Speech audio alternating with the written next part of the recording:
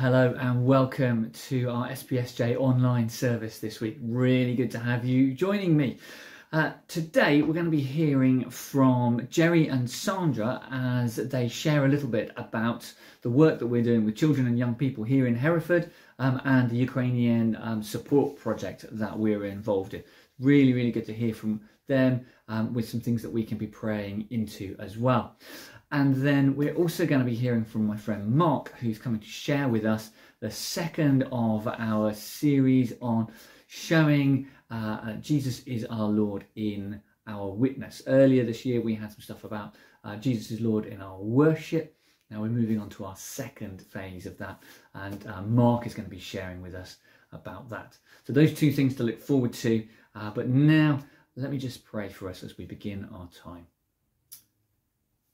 So as I pray, just take a moment to still yourself, to breathe in and breathe out, to pause from everything else and to come before God.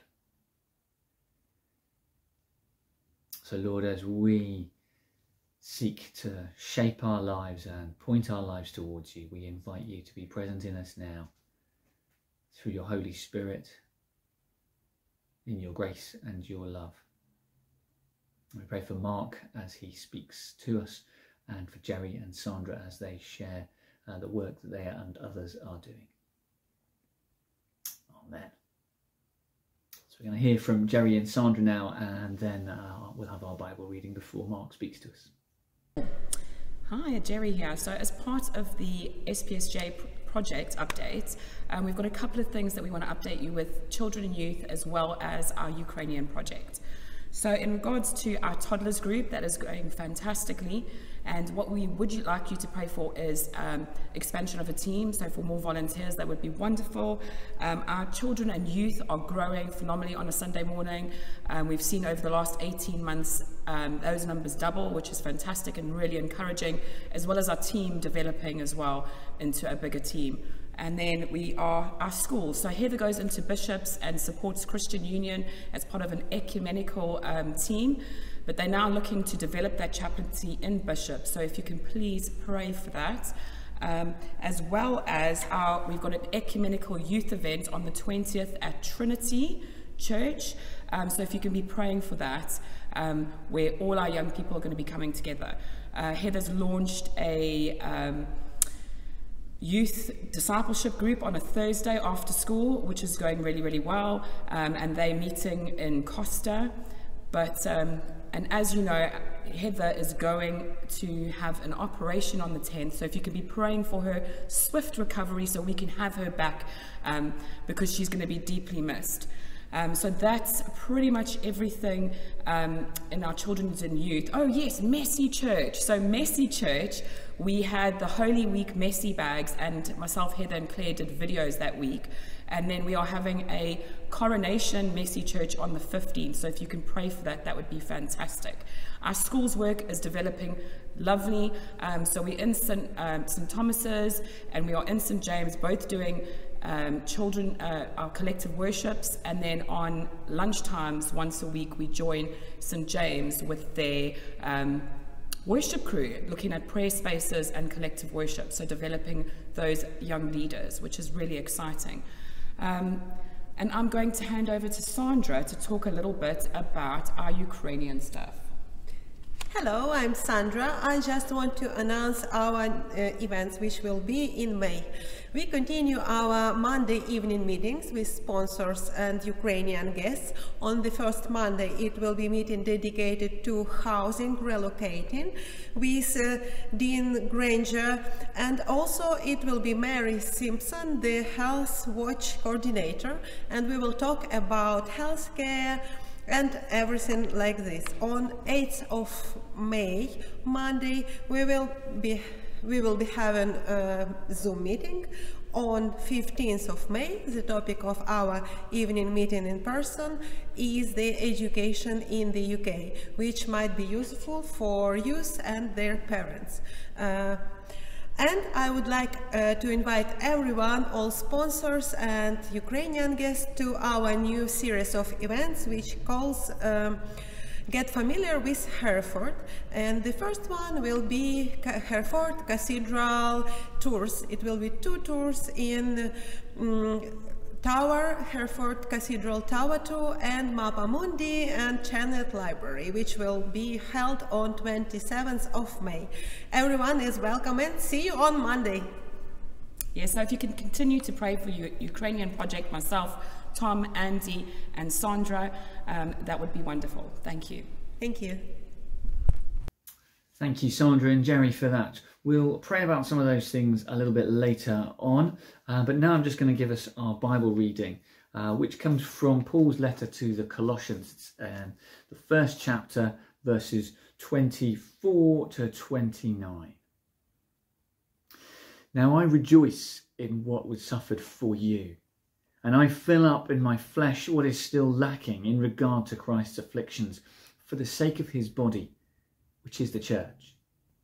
I have become its servant by the commission God gave me to present to you the word of God in its fullness, the mystery that has been kept hidden for ages and generations, but is now disclosed to the saints.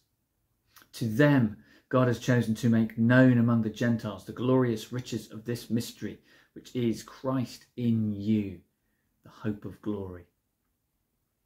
We proclaim him, admonishing and teaching everyone with all wisdom, so that we may present everyone perfect in Christ. And to this end I labour, struggling with all his energy, which so powerfully works in me. Powerful words there from Paul, written to the Christians in Colossae, and we're going to hear from Mark now as he unpacks that for us. Hi, my name's Mark, and you may not know me, but it's lovely to be with you today. Lindsay and I have recently started attending St. Peter's and St. James, and I get the privilege of sharing today. We're not at church every week because I work for the diocese. My role is to encourage mission up and down the diocese.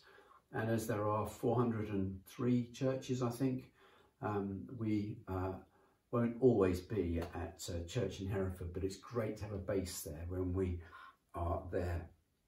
I want to share just a few words this morning about this reading from Colossians 1, because it's a passage that has something rich and deep in it.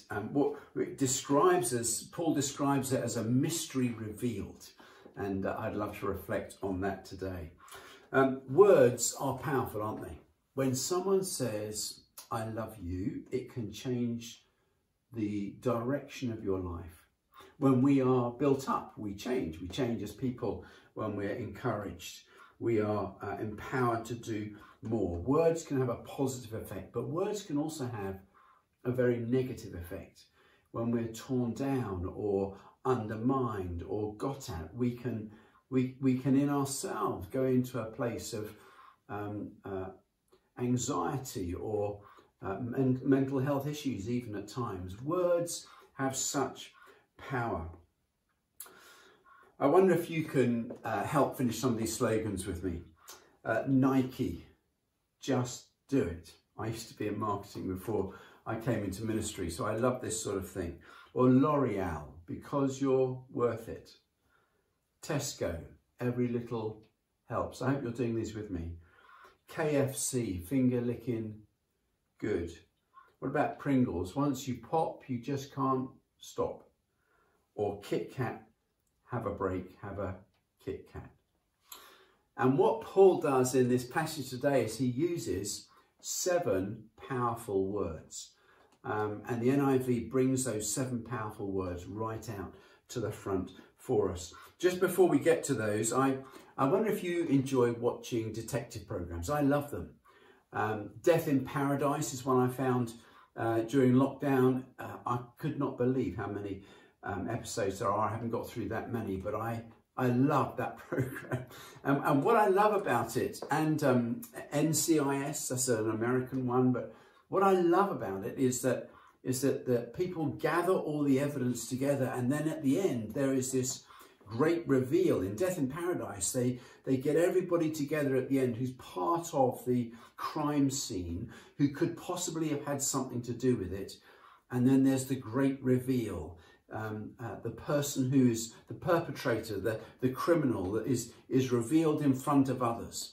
There's the great reveal. And that's what our passage is about today. It's this great reveal. It comes after an incredibly powerful statement of faith in Colossians. It's one of the oldest potential hymns they talk about, or statements of faith in the Bible. And it shows us what God has done to reconcile the world to him through Jesus. Just listen to these words for a few moments. The Son, this is chapter 1, verse 15. The Son is the image of the invisible God, the firstborn over all creation. For in him all things were created, things in heaven and on earth, visible and invisible, whether thrones or powers or rulers or authority. All things have been created through him and for him. He is before all things, and in him all things hold together. And he is the head of the body, the church. He is the beginning, the firstborn from among the dead, so that in everything he might have supremacy. For God was pleased to have all his fullness dwell in him, and through him to reconcile to himself all things, whether things on earth or things in heaven, by making peace through his blood shed on the cross. What Paul is saying in this incredible statement, he's saying, have faith. Have faith in the person of Jesus Christ. What Paul's trying to share is the strong and secure faith that he has in Jesus himself. And so he says in our reading, now I rejoice in what I am suffering for you, and I fill up in my flesh what is still lacking in regard to Christ's afflictions, for the sake of his body, which is the church. I've become its servant by the commission God gave me to present to you the word of God in all its fullness. Paul is somebody who's got this incredible confidence in his faith in Christ. And he says, I've come to reveal this to you. I've become a servant of this message, that you might know the fullness of life that can be found in Jesus. And I offer myself as a servant to you, he says, to the church. He says, and I'm called to serve you with the mystery that has been kept hidden for ages and generations and is now disclosed to the saints. I love that. I love that word. Notice he doesn't say is now disclosed to the sinners. He says it's now disclosed to the saints. What a challenge that is. You are a saint. You're not a sinner. You're a saint. Christ has done something really important with you in your life. I want to illustrate this just in a little way. Here's you or me, this little paper, and here's Christ. And this is what Paul says. He repeats it in lots of his letters. He says, our lives are hidden in Christ. That's us in Jesus. So in other words, we are safe and secure in him. When you became a Christian, your identity changed. You became in Christ. And you can be confident that God has got you. That's what Paul bases his confidence on, that he is in Christ. He is safe and secure. God is with him for all time and in all things. He is hidden in him. That's what makes us, in Christ, saints, not sinners. Now, I know some of you may have some issues with that with me and say, but theologically speaking, if we truly understand the full mystery of Christ, here's what happens. Our lives hidden in him mean that our sins, past, present and future, are forgiven because we are in him. We have a new identity. We are no longer our old selves, but we are a new self. And so Paul writes to not sinners, but saints, people who've been restored and renewed. And he writes to us as members of Christ's body. This is how he sees us, hidden in Christ. A change of identity. But that isn't the mystery of this passage. There's more to it.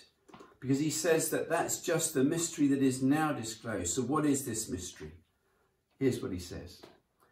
To them, God has chosen to make known among the Gentiles the glorious riches of this mystery, which is Christ in you, the hope of glory. They are 7 powerful words. Christ in you, the hope of glory. Talk about belt and braces of the gospel. Talk about God always being with us. What does Matthew teach in Matthew 28? It says, therefore, go and make disciples of all nations, baptizing them in the name of the Father and the Son and the Spirit, and teaching them to obey everything I've commanded you. And surely I am with you always to the very end of the age. Christ in you, in me, Christ in us, the hope of glory. That is the mystery, that Christ is in us. So I'm like giving you 2 images in one talk, and I know it's quite difficult, but we are hidden in Christ. We have a new identity in Christ, and Christ is in us. And therefore, wherever we go, Christ goes with us. And so he says, I'm sending you out to make disciples of others, and I am going to be with you. So we can be confident and secure in our faith in God, because God is in us and we are in him. A lovely lady came to the church that Lindsay and I used to lead, and our youth had done some outreach, and they had cleaned the cars all down one street. They'd gone in, knocked on the doors and said, can we clean your car? And people said, what for? And said, we're just from the local church, we're going to bless the community. And they'd gone around cleaning the cars. We used to do that sort of thing. We'd visit the businesses, we'd knock on doors and give treats on All Saints Eve, Halloween. We wouldn't do the tricks, we just do the treats. We do that sort of thing. And this lady came to church, and when she came in, and I noticed that she'd come in at the back, and she started crying in the worship. I thought that's interesting. Didn't particularly pay much attention to it. Then when I stood up to speak, she really started crying, and I was getting a bit insecure at that point. I thought, gosh, is my talk really that bad? And at the end of the service, I went up to her and said, hey, you okay? Bit of a daft thing to say, I know, don't tell me. And she said, I don't understand. It's the moment, since the moment I walked through this door of this church, I started to cry. And I said, well, what brought you to church today? She said, my dad died, and I've come to find a little bit of peace. But something changed when I walked through the door. And she seemed keen to go, but I said, I think it's the Spirit at work. If you want to come back, we can talk more next week. Anyway, she came back the next week, and I noticed her come in, and as the worship started, I looked round, and sure enough, she was crying again. To end a long story, she came to faith.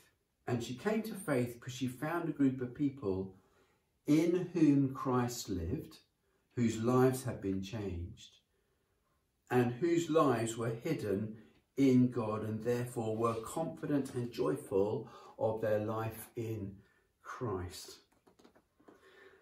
So often people get anxious about sharing faith, and I think they think they've got to find the right words. You know, you don't have to find the right words at all for anything. No Christian does. We're reminded in the Bible the Spirit will speak through us. The Christ in us will give us the right words or actions at the moment we need them, for when we need them. It seems to me that Jesus simply invited people to walk with him, to talk with him, to do life with him, and often he prayed for them. And perhaps one of the greatest ways that we can share faith is to allow the Christ in us to shine through in who we are and how we are and what we do, as part of our witness, to celebrate Christ in us and us in him. and we therefore let Jesus do the work for us. We can have a confidence of our life in Christ. I want to finish with this little story. This is a story about a Rwandan man in 1980 who was forced by his tribe to either renounce Christ or face certain death. He refused to renounce Christ and was killed on the spot. The night before he died, he'd written this commitment, and it's called the Fellowship of the Unashamed, which was found in his room and is recorded in Bob Moorhead's book, Words Aptly Spoken. He says this: I am part of the Fellowship of the Unashamed. The die has been cast. I've stepped over the line. The decision has been made. I am a disciple of Jesus Christ. I won't look back, let up, slow down, back away, or be still. My past is redeemed. My present makes sense. My future is secure. I'm finished and done with low living, sight walking, small planning, smooth knees and colourless dreams and chitsy giving and dwarf goals. I no longer need preeminence, prosperity, position, promotions, plaudits or popularity. I now live by presence. I lean by faith. I love by patience. I lift by prayer. I labour by power. My pace is set, my gait is fast, my goal is heaven, my road is narrow, my way is rough, my companions few, my guide reliable, my mission clear. I cannot be bought, compromised, deterred, lured away, turned back, diluted or delayed. I will not flinch in the face of sacrifice, hesitate in the presence of adversity, negotiate at the table of the enemy, ponder at the pool of popularity, or meander in the maze of mediocrity. I am a disciple of Jesus Christ, and I must go until heaven returns, give until I drop, preach until all know, and work until he comes. And when he comes, he will have no problem recognizing me, for my colours will be clear. Friends, it's a wonderful mystery that has been revealed to us, that Christ is in us, the hope of glory. And I pray for you today that you would know the Christ in you and you in him, and would have confidence in who you are in Jesus. Father, bless each one who listen to this talk online, and may they know now your Spirit upon them, your presence filling their room, and your love overwhelming them. Give each of us, Lord, the confidence that Paul had of our lives hidden in Christ and Christ hiding in us. Amen. Thank you for that, Mark. Lots there for us to hear and to dwell in really richly. Next week, we're going to be continuing our series on witness, and I think you might have the joy of listening to me next week. So, you know, and that's in person and online. So next Sunday, we've got various things going on in our churches. We've got morning services, and all three of those, 8:45, 10 o'clock and 10:30. You'd be really welcome in person. 10:30 is our all-age communion service. 10 o'clock will be our morning worship at St. Peter's, and the 8:45 is the more formal communion service at St. James. And access our youth stuff, everything else, all of that's going on. But as you heard from Geri and Sandra, there's so much going on there. A big thing that's happening for us at the moment is Heather, who was doing the filming for us earlier on. She's going to go into hospital in a week or so's time. So we just want to pray for her, for that. It's a planned operation, blah, blah, blah. But, you know, with all these things, someone has an operation, they're out of action for a bit. So pray with us for her and for us. For good and swift healing for her. And Andy Morgan, our minister here, our vicar here, he's going to be taking 3 months off later on towards the end of May. So we might see him online just before he goes, but you won't be seeing an awful lot of him over the summer. But now let me pray for you and bring those things that we've just heard shared by Geri and Sandra into our minds as we pray now. Lord, we thank you for the team that you have put in this place, and we thank you for the team that we are all part of. We thank you that you commission every single one of us to be your witnesses, to be your saints, to be part of your body. And we pray that we would hold the mystery of who you are in our lives and make it known to those around us. We pray for our work with different people of different ages and different backgrounds, the young, the old, the impoverished, the wealthy, those who have lived here all their lives, those who have come here caused by war and conflict. We thank you for the joy that it is to be a part of your body, serving you, and we pray that we might know you in all that we do and show you in all that we do. We pray for those who are either unwell or having surgery or have planned to have those procedures.